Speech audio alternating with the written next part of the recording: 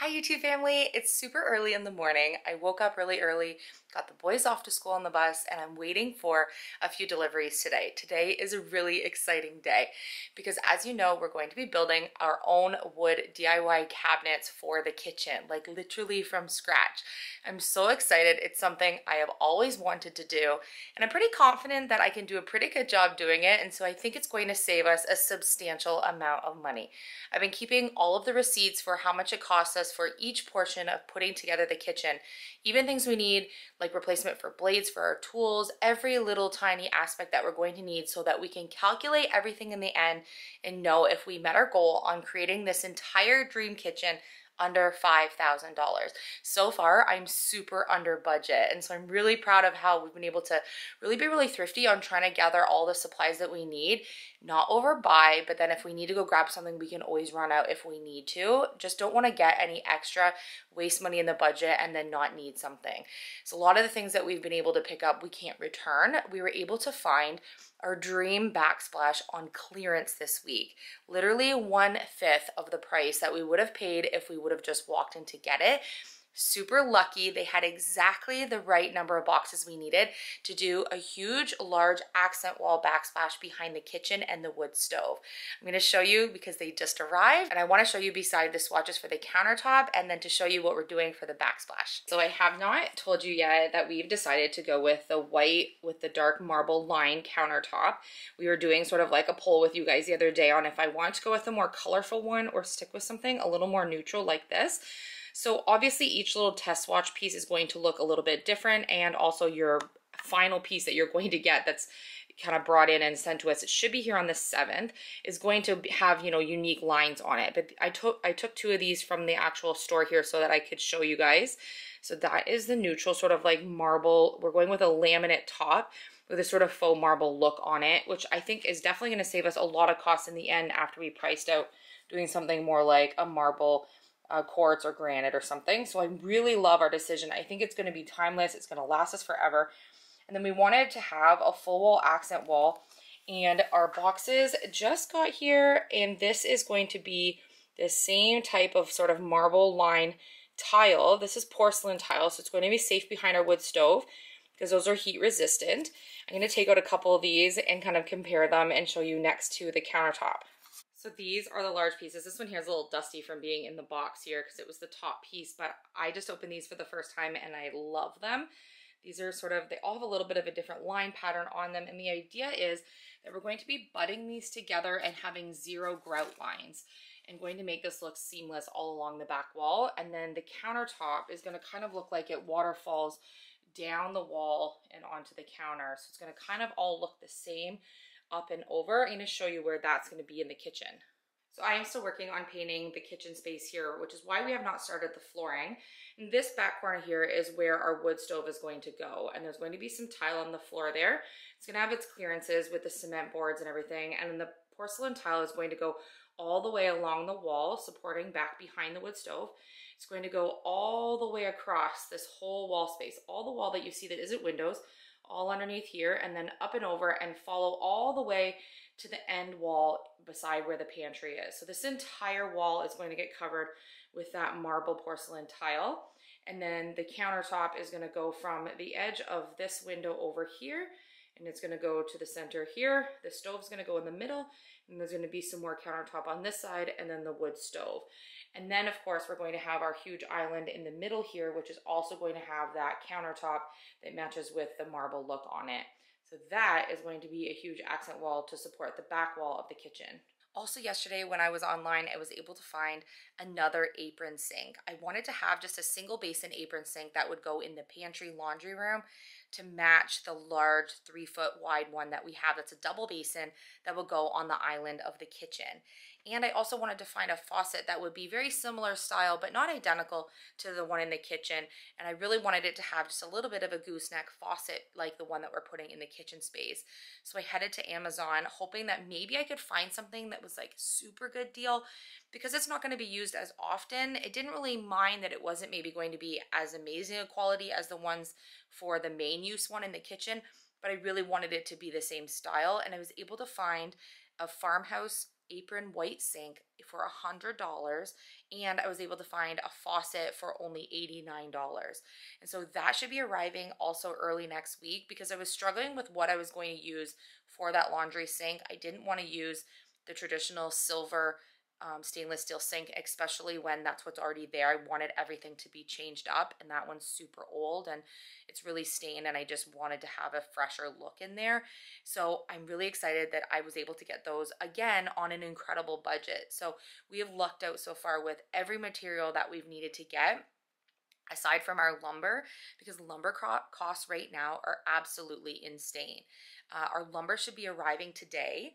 When I was back in Ontario about a year and a half ago buying high grade plywood, which is what I'm using furniture grade plywood to be able to build the cabinets, I was able to buy a piece for under $50, usually about $38.99. I went to Price Out and get all the wood that we needed, and pieces of furniture grade plywood are $129.99. So there's a huge increase in lumber prices right now, which is definitely going to impact how much it's going to cost us to build our own kitchen. I did so much research on whether or not it was going to be cheaper for us to buy a kitchen or make the kitchen, and this is definitely going to save us a lot of money, even with some of the tool things and things that we need to purchase to support us building the kitchen that most people typically wouldn't have at their exposer, like in their shop, right? So, and of course I don't have a wood shop right now. So we were able to pick up everything that we needed so far. And right now I think I'm at about $3,600 out of our $5,000 budget. So that is incredible. Right now we are totally under budget with paint, tool supplies, lumber, backsplash, countertop, faucets, sinks, like lighting, absolutely everything that we need so far. I even have the hinges and the hardware and everything to be able to show you guys. I'm going to go get the hardware and show you what handles are going to go on the kitchen. Billy! Yeah. Val! Yeah. There's an animal in the kitchen. There's a what? I have no idea what it is. There's a Pokemon in my kitchen. There's a Pokemon in the kitchen? Okay, I don't have any idea. What did you say? Okay, go in the pantry room. Yeah. Down the hallway, go quietly, because I was trying to back up really quietly so that it wouldn't go anywhere, so that you could see it, because you're not going to believe me if I tell you that there's literally a white Pokemon in my pantry. Where is it? It was going in and out of the hole in the wall, okay. And it's probably underneath the logs. Right. It's living in the logs? Okay, well I saw it peeking in and out of the hole in the wall, and then it was walking like on the logs and scurrying like into them, like really strangely. It's all white, really like cartoony eyes like a Pokemon. Okay, here. And I think its tail was dark, but it was moving really fast and it was going like in and out of things. Well, I don't believe you. It came out like here and then went back into the hole. Okay. I'm gonna turn my camera I'll off. set the camera up. If like I backed up really quietly so that Where did he come out of? the hole in the wall. Oh, that rectangle. He was peering at me through the hole. Oh. Okay. And then he thought, or she thought, that I was okay with the Pokemon living in my house, so it came out like, oh, I'm friendly, but I have no idea what kind of animal it is. I've never seen one. Okay. Until now in my pantry. Like a mouse? No, like 10 times as long as a mouse. Oh my. 8 times as long as a mouse. It's white? It's white and furry. It's white. And it has little ears and really cartoony looking eyes. I knew I had to get footage or you were gonna not believe me. I'll show you on my phone, but I'm sure when you find it, you're gonna know what you found. I don't know if it went back in the hole in the wall or I went to scream for you. Of course, you were in the coop when it happened, not in the house with me like every other minute of every 24 hours. Like, do you think I brought it in when I threw all the wood in for the storm, or you think it came in by itself? I think it came in by itself. Okay. Maybe I should go down in the basement. You think you heard it? I didn't hear it do anything. There's nothing over here. Okay, I'm gonna go down in the basement. Is there access from the hole in the wall on the right side? maybe. That's Link it to was the going basement. to the. It's in my basement. Yeah, let's go look. Crikey's. This may be my last time down here. Come back to me, Phil. Where would be the hole in the wall in the pantry? The far side. Over here. Yeah. But it's really, like, I need a flashlight. Okay.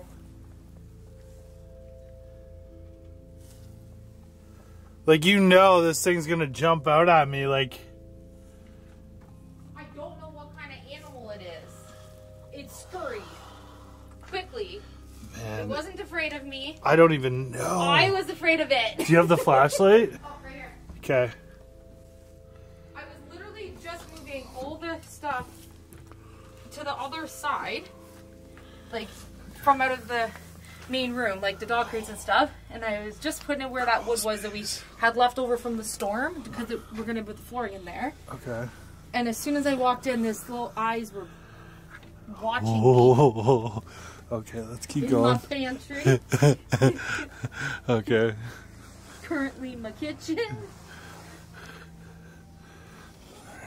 I mean, it's not surprising that it comes down here because we haven't done anything to the basement yet, so it's kind of free reign. Oh yeah. It's free reign.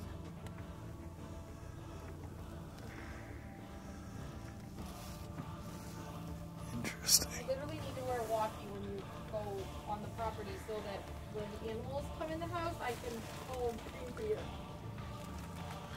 Oh, there's insulation packed tight right here. Where?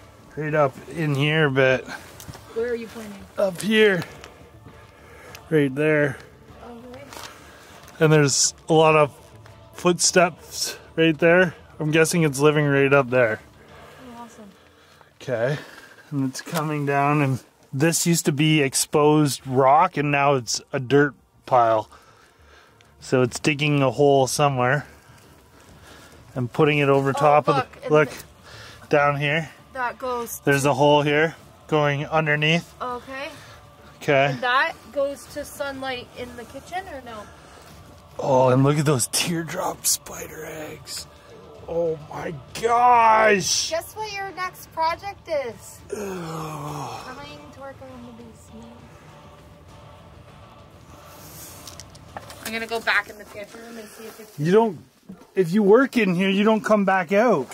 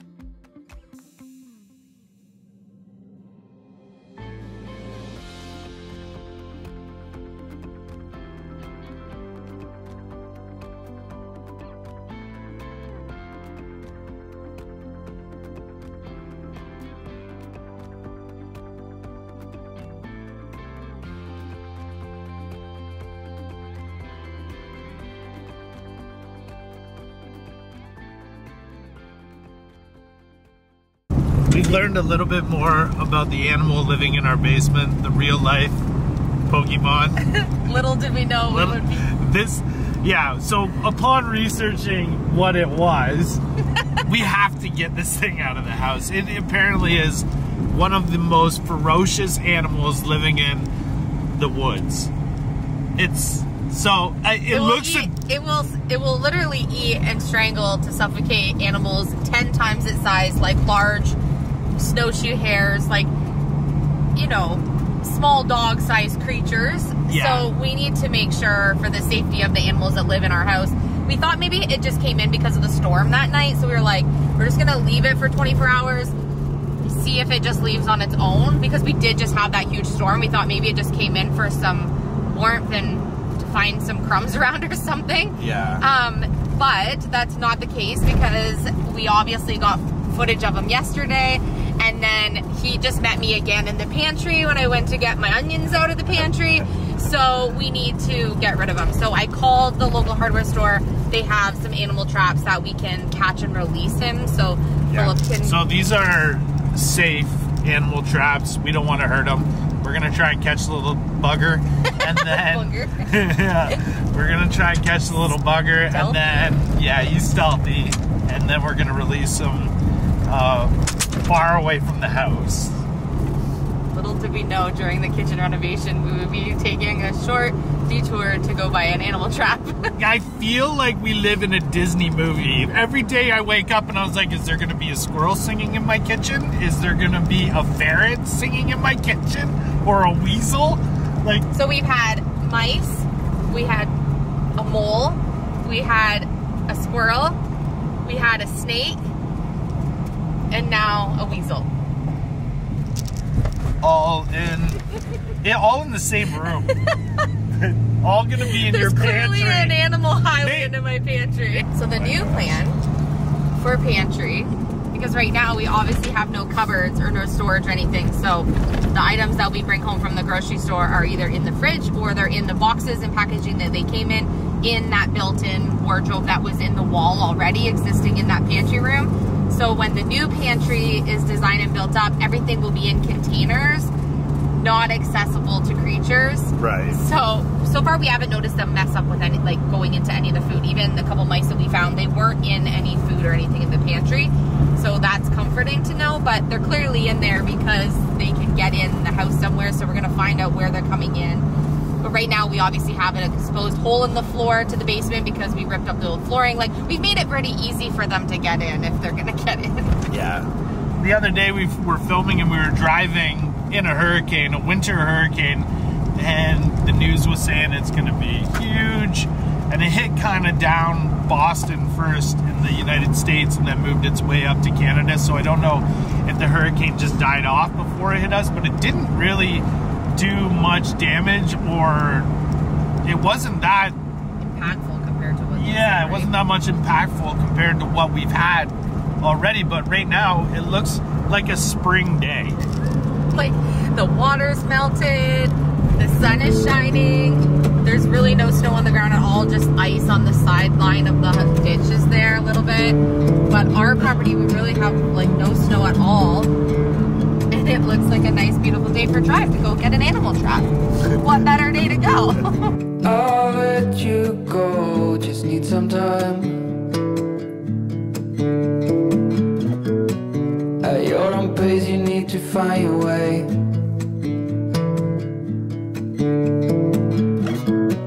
I know now you'll never change your mind for something that matters to me.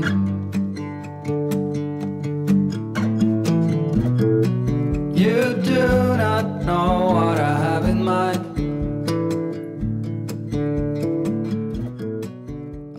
We have our trap, our humane trap. We don't want to hurt this little bugger whatsoever. He is freaking adorable, besides that he is ferocious.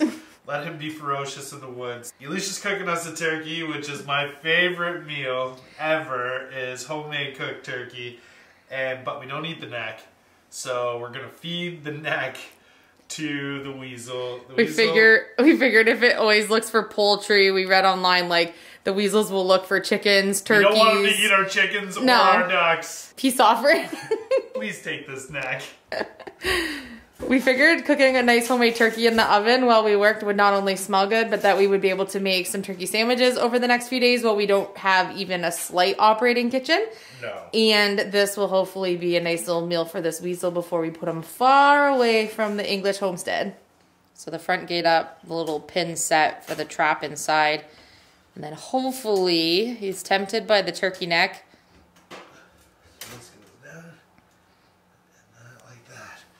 He's gonna go in, he's gonna do his little, I want the turkey neck, feed me. So let's hope. Let's set this up.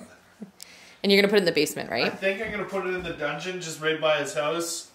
He By might his wake up and he's house. like, yeah. Dayton He's like, asked if we could name him because he already lives here. He's like, he's living here already. We should give him a name. "Aw."